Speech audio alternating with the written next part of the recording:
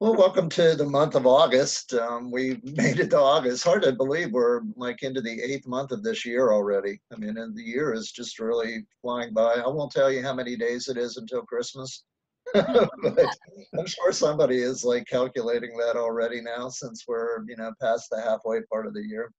But, for our purposes, we're in the final month of this quarter study of Proverbs, and then we'll be looking at the Song of Songs a little bit later.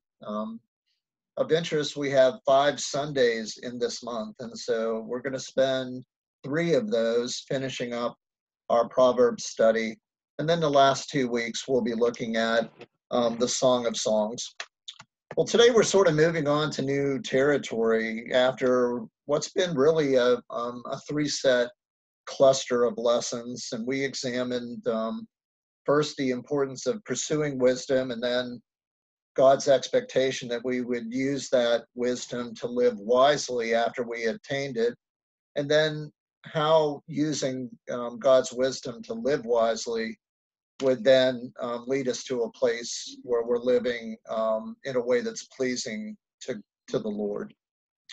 Well, in our lesson today, and it's titled Staying Sober, we're going to be looking at the 23rd chapter of Proverbs, and we're going to see how God expects us to be good stewards of the bodies that he's given us, especially when it comes to the matter of food, and really more particularly and more focused on alcohol consumption.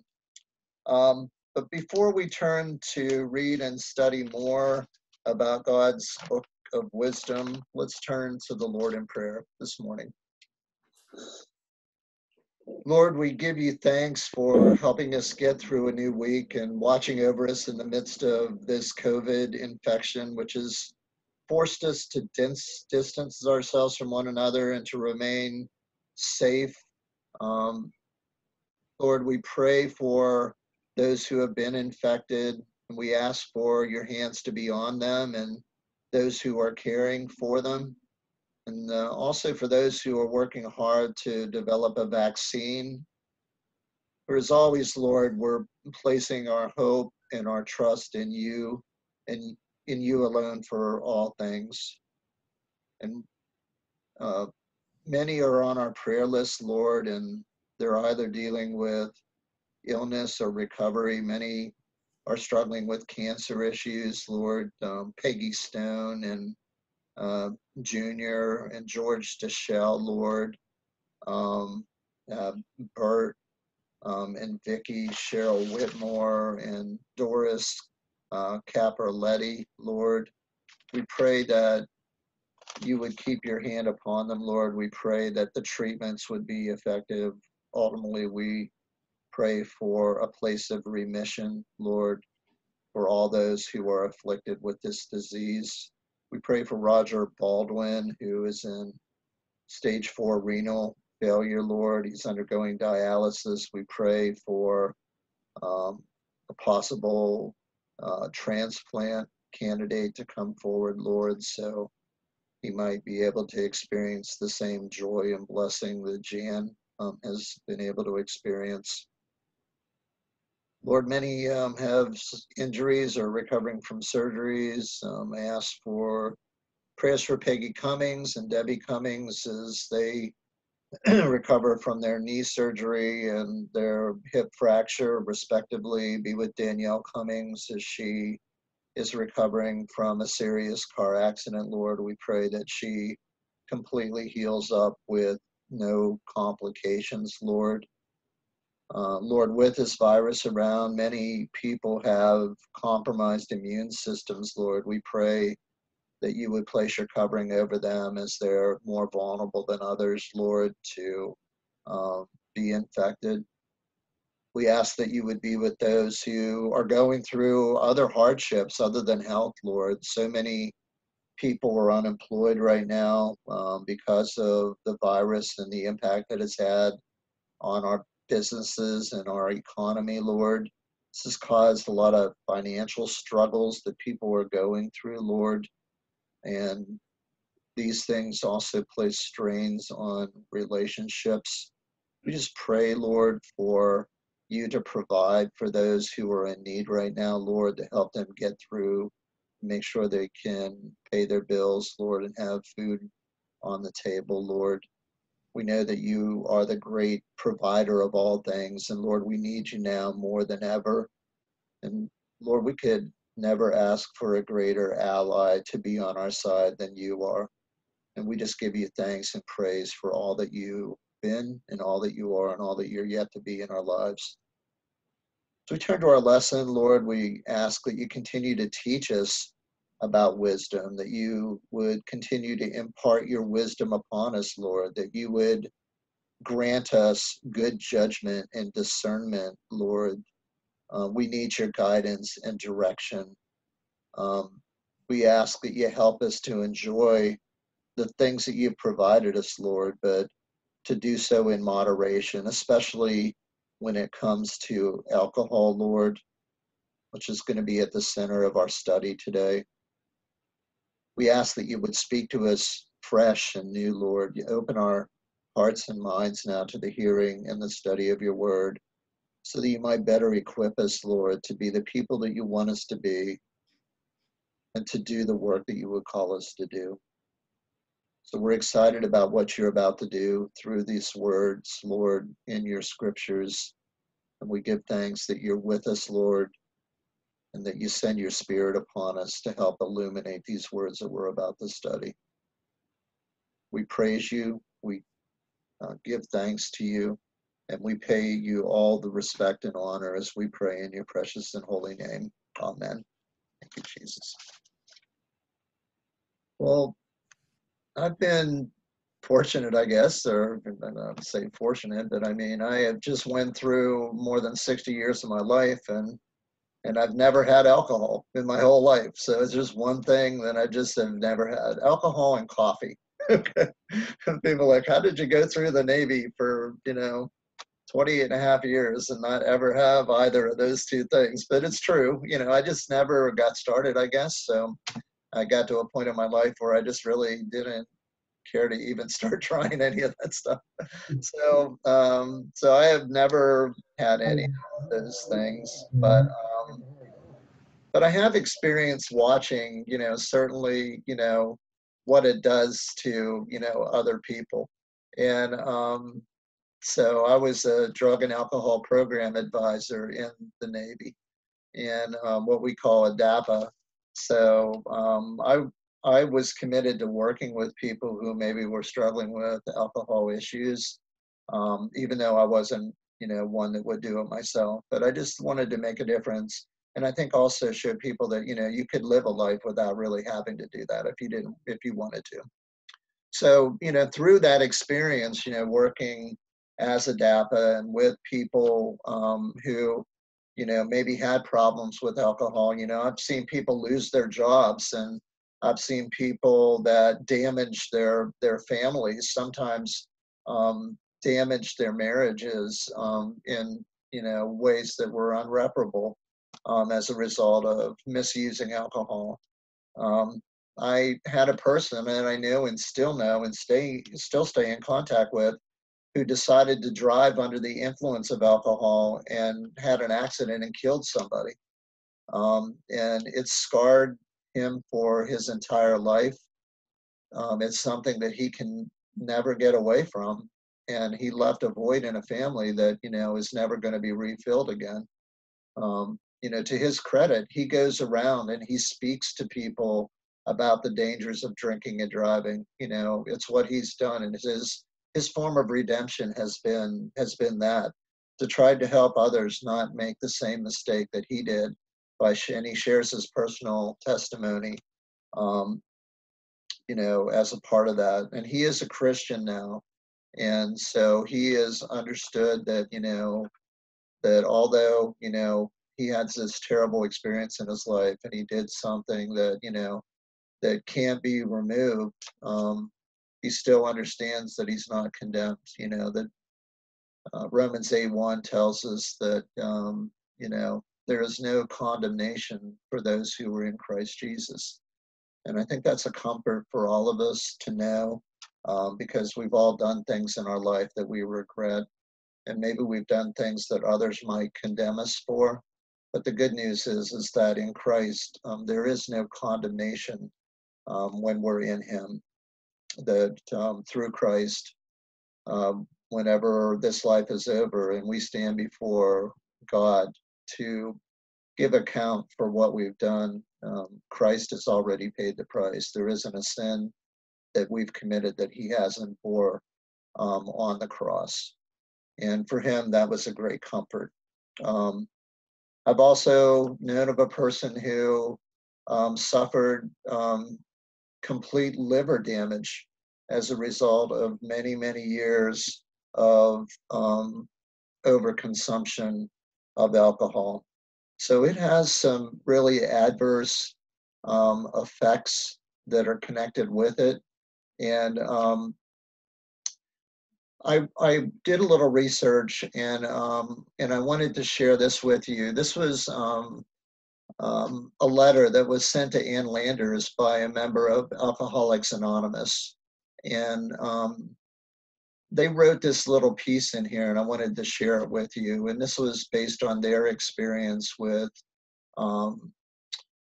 alcohol abuse, and then moving into addiction. So they wrote, "We drank for happiness and we became unhappy. We drank for joy and became miserable. We drank for sociability and became argumentative. We drank for sophistication and we became obnoxious. We drank for friendship and we made enemies. We drank for sleep and we awakened without rest. We drank for strength and we felt weak. We drank medicinally and we acquired health problems. We drank for relaxation and we got the shakes. We drank for bravery and instead we became afraid. We drank for confidence and we became doubtful. We drank to make conversation easier and instead we slurred our speech. We drank to feel heavenly and we ended up feeling like hell. We drank to forget and were forever haunted. And we drank for freedom and we became slaves to alcohol. And we drank to erase problems and saw them multiply. And finally, we drank to cope with life, and instead we invited death." So I thought that was really telling as I read that. And Ann Landers would go on to write that people who drink to drown their sorrow should be told that sorrow knows how to swim. So I thought that was a very, very interesting quote. Now, I want to also say that as we get into this, because a lot of people, will say, well, we're talking about alcohol and everything. Does the Bible say that it's wrong to drink? Well, no, the Bible doesn't say that at all. In fact, there are scripture verses that talk about alcohol in a very positive way. If you look at 1 Timothy chapter 5, verse 23, it says, "Stop drinking only water and use a little wine because of your stomach and your frequent ailments." So, it speaks to the fact that, a little bit of alcohol can have some medicinal qualities to it. And I think there's been some further research about this that's shown that maybe there's some things that are in wine, let's say, that would help prevent, certain diseases or help ward off certain sicknesses. So maybe there's something definitely to what the scriptures have to say here. And then, there's a scripture verse in Ecclesiastes chapter 9, verse 7 that talks about how, sort of drinking for celebration is acceptable. It says, "Go then, eat your bread in happiness and drink your wine with a cheerful heart, for God has already approved your works." We can go to the Gospels and we go to Jesus making, wine from water. It was being used in a wedding celebration. And, so even our Savior, he converted water to wine. If the wine wasn't acceptable to be, consumed in a celebratory situation, then I'm sure our Savior would not have been converting that water to wine. So we see situations like that in the scriptures. that, seem to indicate to us that that it's okay. And it's like a lot of other things. The Lord has blessed us with things, and and blessed us with things to enjoy. But we can always overdo things, right? I think the key is sort of to do things in moderation. And so, sort of in the end translation, when it comes to alcohol, one has to just exercise extreme caution, um, because the way that we consume it will impact, and how much we consume will impact um, the way that it affects our bodies. And we know that alcohol does impair judgment. We know that it does remove inhibitions, and the combination of these things really put a person at high risk, and sometimes even in danger. Um, so we need to always keep in mind that exercising God's wisdom and doing it properly, it requires us to be clear-minded and focused on the Lord. We have to keep our focus on Him. We can't allow anything to distract us or to impact us in such a way that we might not allow Him to lead and guide our ways. And thus, this is the importance of our lesson that's titled Staying Sober. Because, when a person consumes alcohol, then their ability to make good decisions often changes. And too often, this can lead to them putting themselves and others in harmful situations. And these are situations where a person's spiritually guided discernment becomes compromised and corrupted by the substance that they're taking in. And again, oftentimes this leads to regrettable, sinful behavior. Well, this is obviously not just a modern day problem. Maybe you're listening and watching this lesson today, and maybe you know of your own examples of people who either have or are abusing alcohol, and the negative impacts that that's having on their lives and on the lives of others. But this isn't just something happening now in the 21st century. It was obviously a problem in Solomon's day, as we are looking at Proverbs and the Old Testament times. Solomon spends a lot of time here talking about the dangers of alcohol and overconsumption. So we're going to get started and look at the 23rd chapter of Proverbs, Proverbs 23. And we're going to look at verses 19 through 21, and then we're going to move to 29 through 35. So if you have your student guides handy, great, break those out. If you have your Bibles handy, again, Proverbs 23, and we'll look at verses 19 through 21, and then 29 through 35. So here's what Solomon writes, verse 19 through 21. He says, "Listen, my son, and be wise. Keep your mind on the right course. Don't associate with those who drink too much wine, or with those who gorge themselves on meat. For the drunkard and the glutton will become poor, and grogginess will clothe them in rags." And then verses 29 through 35. He writes, "Who has woe? Who has sorrow? Who has conflicts? Who has complaints? Who has wounds for no reason? Who has red eyes?" He says, "Those who linger over wine, those who go looking for mixed wine. Don't gaze at wine because it is red, because it gleams in the cup and it goes down smoothly. But in the end, it bites like a snake and it stings like a viper. Your eyes will see strange things, and you will say absurd things. You'll be like someone sleeping out at sea or lying down on the top of a ship's mast. They struck me, but I feel no pain. They beat me, but I didn't know it. When will I wake up? I'll look for another drink." Well, these are Solomon's words here in Proverbs 23. And in verses 19 through 21, Solomon urges his son, and remember that much of this book of Proverbs that we have looked at Solomon is written to his son. The idea here is a father who, remember, asked God for wisdom. God offered him anything that he wanted, and Solomon said, I'll take wisdom. Um, and God was like so impressed by that. He could have asked for anything, but Solomon was young, and remember, he said that he wanted to have the right discernment and the right judgment to be able to lead God's people the right way. And so rather than ask for wealth or riches or anything else or power, he asked for wisdom.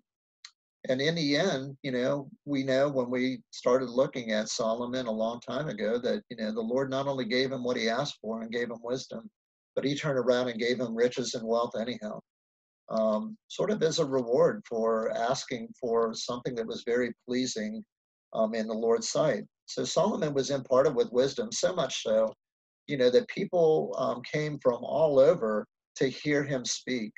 Other kings would send representatives to come to Solomon just so they could gain words of wisdom from him. Well, Solomon knew that, hey, it was important maybe to impart that wisdom on other people outside of his family, but his main focus in Proverbs, as we've read, is really to make sure that he gives wisdom to his children and his parents. This is something that we do all the time. If you think that imparting wisdom on your kids stops whenever they become adults, I found that it multiplies. Okay, so your kids become older, they need your wisdom more than they ever did because they're out here trying to make it go, living this thing called life on their own. And they're walking paths that you've already walked. So oftentimes I know my kids will check in with me just to ask for some guidance and direction, and I just pray to the Lord that, he helps give me the right things to say to them so that I'm imparting his wisdom to them, not my own. And this is really what Solomon was trying to do. Specifically, he was telling his son, be careful who you hang out with, right? Be careful who your associates are. And specifically, he told him to avoid the drunkard and the glutton. I mean, why did he do that? Well, because each, whether the drunkard or the glutton, they didn't show good judgment, and they certainly didn't show any good sense of restraint when it came to consuming alcohol and food, respectively. I mean, there was no belief shown by them in moderation. I mean, the drunkard would always drink too much wine, and the glutton would always gorge themselves and would overeat. And ultimately, both would lead to a life that would be lost in their overindulgence, a life that would make them impoverished. And the scriptures say left in rags, which is just really sort of a referral to say that, you're down and out. Well, conversely, a wise person, well, they would not allow anything that would cloud their focus on the Lord. They would stay focused on his will. They would keep their mind set on the right course and the righteous course. And of course, we know that the right and righteous path is the path that the Lord is always going to lead us on. We can't afford to allow anything or anyone to take us off that path. We have to always stay focused on the Lord, keep our eye on the cross, keep our eyes fixed on him, and not allow anything to take us off course, off the path that he wants us to walk on. Well, Solomon goes on to list at least some of the adverse impacts of abusing alcohol, or even becoming addicted to it. And many of these, were in that AA letter to Ann Landers that I talked about. Solomon, he talks about woe and sorrow and conflict and complaining, and senseless wounds, or red eyes. Maybe could have included hangovers in there too, but maybe they didn't have a word for hangover, back in biblical days. Um, there's little doubt that over drinking, listen, it brings a lot of physical and emotional problems. And yet, what happens? People still do it. In fact, people still do it knowing what it's going to cause. Many people struggle with depression, okay? And what do? They will turn to alcohol as a way to cope with their condition. that what is alcohol? I mean, really, when you look at the substance itself, alcohol is a depressant. So you have a person who is depressed already and they drink a substance that is a depressant. So they're really just amplifying the problem that they already had. And ask yourself about whether or not a person is exercising sound wisdom when they do those kind of things. The Lord would give you discernment, but we see that when people don't exercise moderation and they overindulge, um, these are some of the things that happen to them. But why do they keep doing it then? Well, because there is a temptation with alcohol. And note here how Solomon addresses how alluring alcohol is. And he uses some very vivid imagery when he comes to talk about wine in particular. He says, it's a gleaming red color. This is the, red wine, and it looks very nice, and it catches the eye, and it goes smoothly into the cup, and it's so silky smooth as it enters your mouth and goes down a person's throat. But Solomon wants his readers to know not to let all this fool you, okay? For when that attractive, smooth red wine hits bottom and gets into your system, it's far from pleasant. And I think it's interesting how Solomon compares it to the bite of a snake or a viper's sting. I mean, think about a snake bite for a minute, right? That venom is very toxic and it causes adverse symptoms in the person who's been bitten. And Solomon's point here is that too much alcohol consumption can do the same thing to the drinker. He goes on to talk about some of the symptomatics of that. The eyes, they start to see strange things. The mouth starts to speak absurdities. Maybe you've been around some people who've been drunk before. I know I have. I've often said the only person that can understand a drunk person is another drunk person, okay? Because if you're sober and you're around somebody who's been drinking too much, I can't relate to that, and I've found that happen to me. Maybe you can say the same. Um, so often a person who's had too much to drink, they injure themselves, right? In other words, they can't walk properly. How many people that have been drunk have stumbled and fallen and severely injured themselves, maybe breaking limbs, injuring their head. There's been any number of things that I've seen people, do to themselves under the influence, certainly after all those years in the Navy. Lots of foreign ports, lots of liberty calls, lots of guys coming back very late and early morning hours. And some of them came back with some injuries that happened whenever they had fallen somewhere. What's interesting is that oftentimes they don't even feel that they hurt themselves. They don't, hey, you're bleeding. Oh, really? What did I do? I don't remember. I don't know what happened to myself.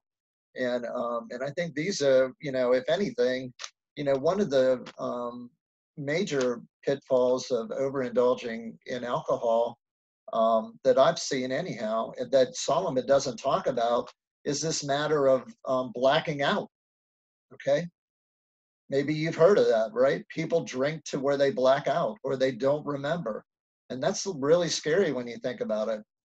Think about not being able to account for a period of your life, not knowing what you did, what you said, what happened to you during that time. This is the kind of detachment from living that overindulging in alcohol, particularly here, can bring to a person. And when you talk about losing your focus on the Lord and being detached from Him, being led on a path away from Him, think about being at a point where you can't even remember the things that you said or you did while you were under the influence. It underscores the danger of it and how we need to be really, really careful and cautious when we're using it. Now, you would think that all of these things would cause a person to re-examine their drinking and maybe opt for change. But unfortunately, alcohol can gain such a foothold in a person's life that they're only focused on drinking again and again and again. And maybe you've seen this happen. I know I have. People that have crossed over from alcohol abuse to addiction, and there is a very thin line between those two things. When a person crosses over into addiction, alcohol takes on the main significance in that person's life. It is more important to the alcoholic than their family, their jobs, anything else. Alcohol becomes the main focus. Even the Lord becomes less of a focus than alcohol in the life of an alcoholic. And that's how dangerous alcohol consumption can be if it's unchecked, and why this lesson is so important to us today. This lesson that reminds us to stay sober, this lesson that reminds us that our bodies are gifts from the Lord. The Lord did not give you a spare body, okay? None of us. I've never saw anybody with a spare body hanging up in their closet, okay? So you better take care of the one that you have, because you only got one, okay?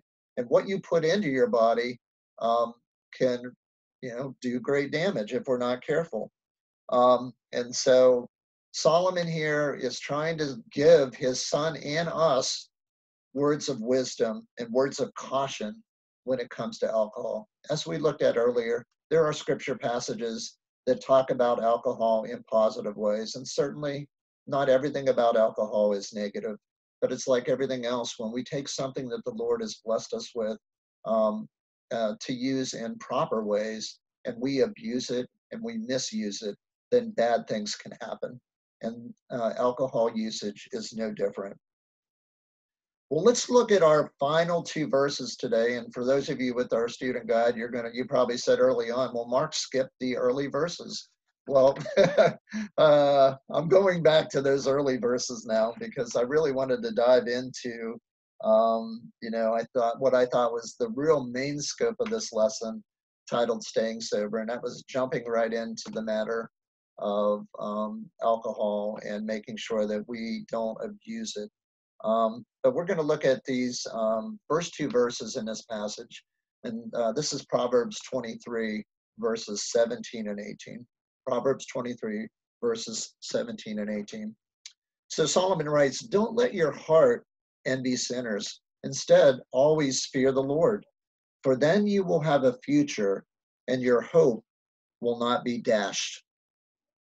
Well, here we find primary guidance to follow in regard to living in righteousness and in a way that is pleasing in God's sight. And, we spent a whole lesson last week looking at that, how we can live in a way that pleases the Lord.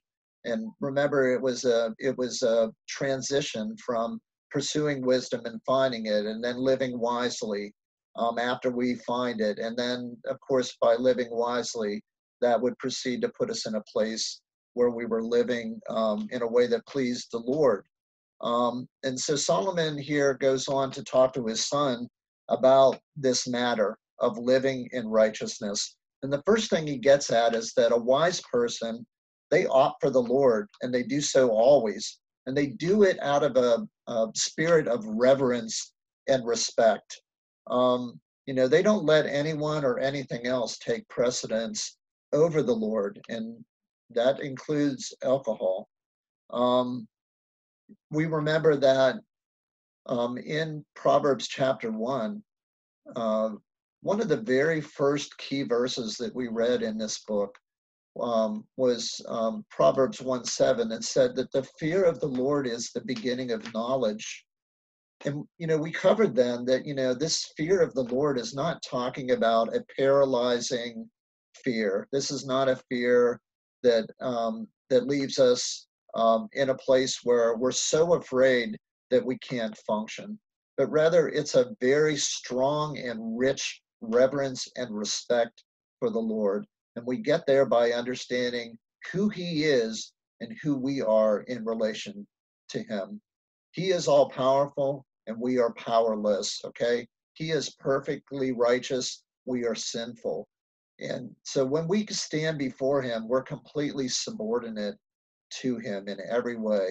And that is a place that should always bring us to this idea of complete respect and reverence for the Lord.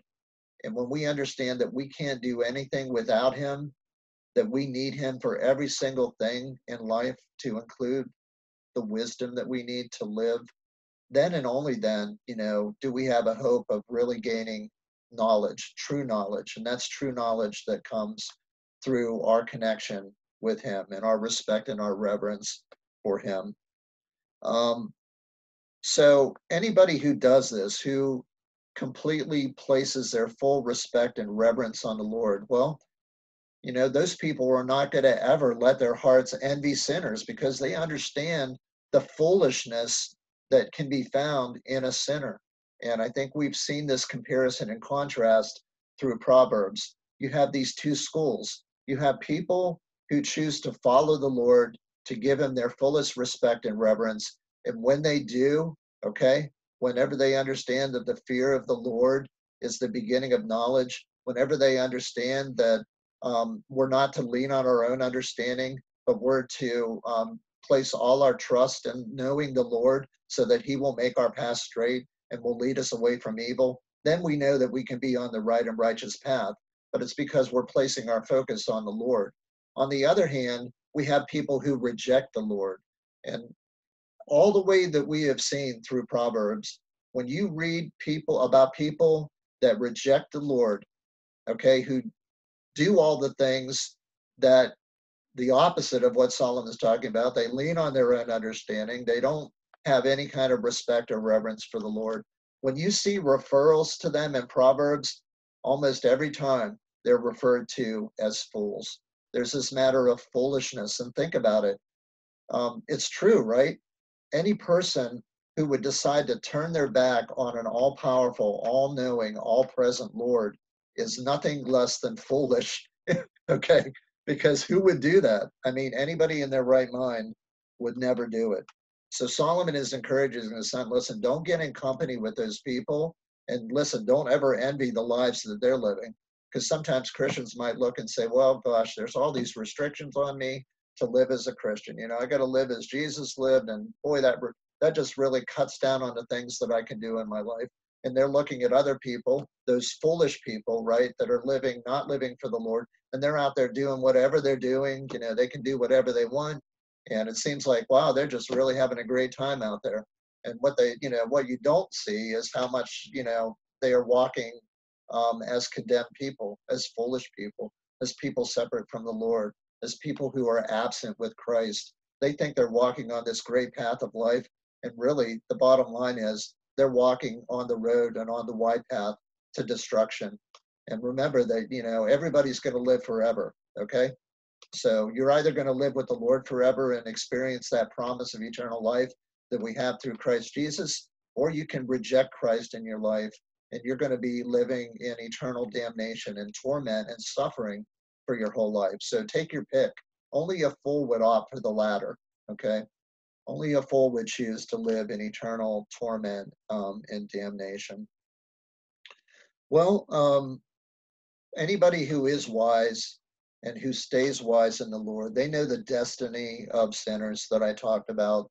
And they also understand that they have an eternal, glorious future through Christ Jesus that you would never want to trade in for anything. I mean, he's given us a hope for a future, a guaranteed hope. The word of the Lord in Romans tells us that, and in Romans 8, that when we receive Christ, we become God's children. And we become God's children, we become heirs. And not just heirs, but we are co-heirs with Christ Jesus himself. In other words, that whenever we accept Christ as our Savior, we are given part and parcel of the very kingdom of God. And that's what awaits all of us. If you think this life is great right now, wait, okay? Because anything that you've went through in this life that's been really good, it's going to pale in comparison to heaven when we get there. The glory of the Lord is going to be like nothing else that we have ever experienced. And the best day yet for us has still not yet come. But we know it's coming. And that's the good news that gives us hope to live by each and every day.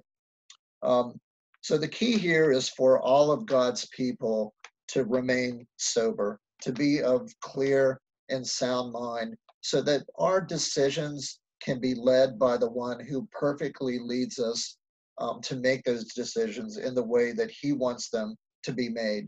Decisions and judgments that are dictated by the Lord, not by some mind-altering substance, not by any other person in this world. It's the only way that we can ensure that we're making the right choices and that we're exercising good judgment, because the Lord will always guide us to both. Well, we have 2 weeks left in this study of Proverbs. It's been really rich. And next week, we're going to be looking at the matter of the Lord's discipline. And this is a subject that maybe we don't talk about enough. Maybe we should talk about it more. But I think going back to what I talked about in becoming God's children, when we're his children, then he is our father, and we have a perfect heavenly father. And if anybody's parented, you love your children, you care for your children. And sometimes that love and care for your children involves discipline. And we don't correct our children because we love them less, but we correct them because we love them all the more. And I know Grace and I, we used to use the scriptures. When we had to correct our daughters, they would tell you, they would come in and we would sit down with them and we would read the scriptures. And we would choose the scriptures that would highlight why the mistake that they made, was not acceptable to the Lord. It's not that it wasn't acceptable to us, but we really wanted them to know that, you're accountable to the Lord, and first and foremost accountable to him. So there's this matter of discipline, and it's really, really important in our lives, and we need the Lord's discipline to ensure that we're walking the right path. And we're going to take a look at that next week as we move on to look at Proverbs 29. And of interest, as I've mentioned in the past, we're going to see that, in Proverbs 29, these are some of the additional proverbs that were mined up by King Hezekiah, and they were added to this book of Proverbs. But there had been a bunch of proverbs that Solomon had written and actually had become lost for some time, and that were found later and then were added. And then we have a couple chapters of Proverbs that are not written by Solomon, and we'll be taking a look at some of that the last couple lessons of this particular quarter. So thanks for joining me today. Blessings to all of you. And I hope that your week ahead will be full of the Lord's joy, full of the Lord's blessings, and definitely full of his protection. So God bless you until I see you next week.